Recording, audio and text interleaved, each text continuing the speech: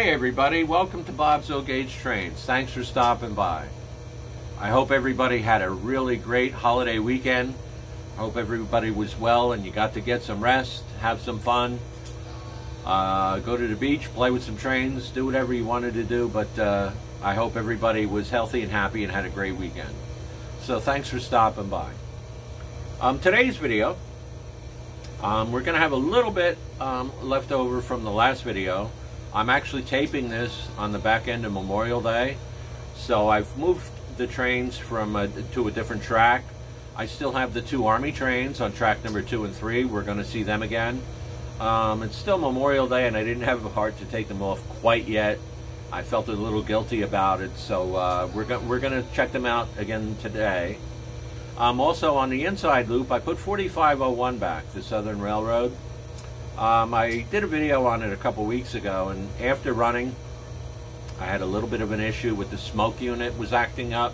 Turns out there was a short in the smoke unit, so I pulled the smoke unit and I replaced it with a MTH Protosound 1 smoke unit, and I jumped it directly to track power and put a switch, on-off switch, on the bottom of the cab. So I'm going to be running that to show you guys how much smoke this thing really puts out. I guarantee you have never in your life seen an O-Gauge steam engine by any manufacturer smoke like this. Guaranteed. But it's really great. This is a very special engine to me, and I want to make sure that she's running and running well. And on the outside track, I'm running Pennsylvania Railroad double-headed steam, and I've put 20 coal hoppers on. We're going to be pulling a coal train, and what's unique about this coal train is I handmade the coal loads that go inside. Basically start with a piece of foam like this. You get from any craft store, Hobby Lobby, Michael's, they all sell it.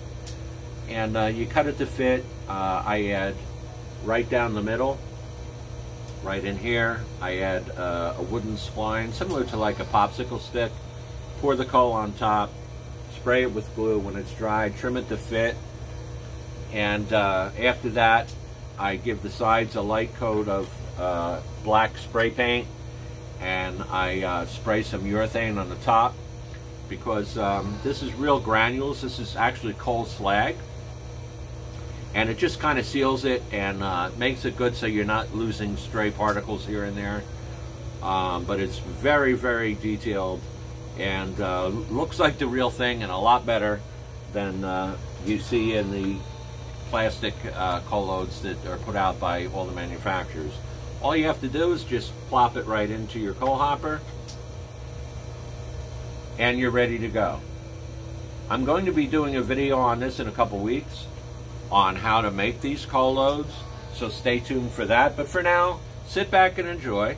We're going to run the 4501 with her new and improved smoke. Being it's still Memorial Day, we're going to run the Army train, both the hospital and the infantry train. And on the outside loop, we have double-headed steam, pulling 20 coal hoppers, all with coal loads that were scratch built by myself. So sit back and enjoy today's video.